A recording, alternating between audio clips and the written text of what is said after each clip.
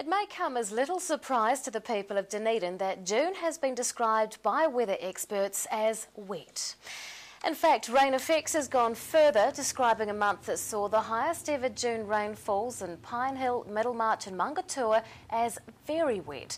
Rain Effects' review of the month shows all areas recorded well above average rainfall, with significant snowfalls affecting much of inland Otago. The month began with a significant northwesterly storm, followed by another significant storm mid-month.